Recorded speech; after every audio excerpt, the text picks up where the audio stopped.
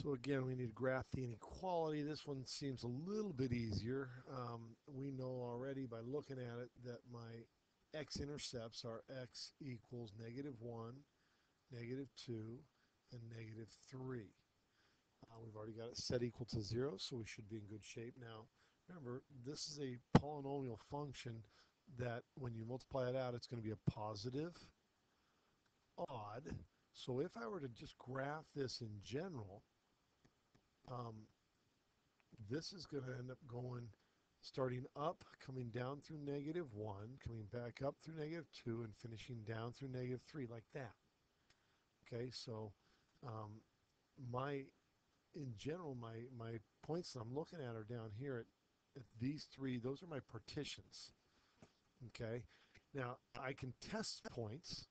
It would be nice to test, use a calculator, and because this alternates, um, plug in for x a point between -1 and 2 maybe, like -1.5 or -3/2.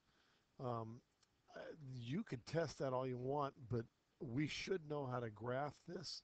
So I know that when we're looking for greater than or equal to, that from -1